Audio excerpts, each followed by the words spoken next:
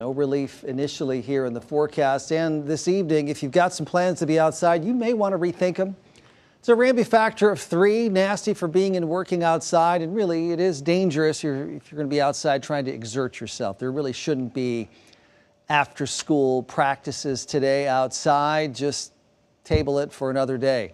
The feels like between 105 and 120, and that heat, the excessive heat warning now extended into Thursday, as that's the earliest opportunity we have a front to move through. Now, the temperature has only reached 97 on the hour in Omaha. 80 is the low. That is going to go down as a record warm low temperature for today. So uncomfortable last night.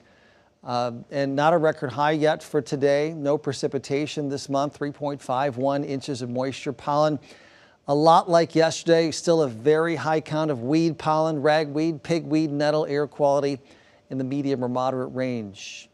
A little bit hazy. The sky is pretty much sunny, though. You see downtown in the distance, Benson Golf Course here. It's our camera at 72nd and Crown Point. It's 97. The dew point, we thought maybe it would drop a few degrees today. Well, yesterday was 80 at this time. Now it's 78. It hasn't dropped much in Omaha, so it feels like 114. You see the temperatures mostly in the mid and upper 90s in western Iowa. Dew points there are still near 80.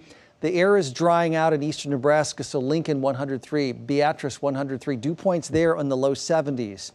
The dew points in the low 80s don't allow the temperature to get quite as hot, but it's that combination of the temperature dew point that makes it feel so awful, and so it feels the same really in Lincoln and Omaha and Plattsmouth and up toward Tacoma. A little bit of a south breeze. The extended ground clutter we often see on Super Doppler 7 radar when there's a dew point difference across the area, and we have that right now. No clouds, no rain, so quiet across the nation's midsection. There's hope that the tropical storm in Texas will bring some of that moisture up to the north by later on this week to break the heat wave.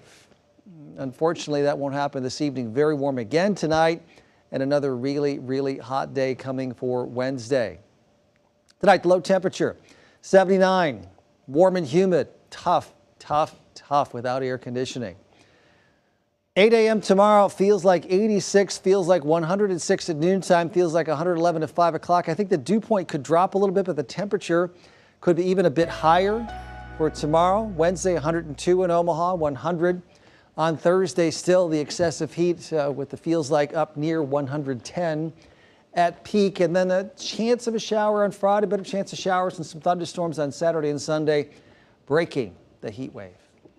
Looking forward to the weekend for so many different reasons, I know, right? you're right. All right, thanks, Bill. Sure thing.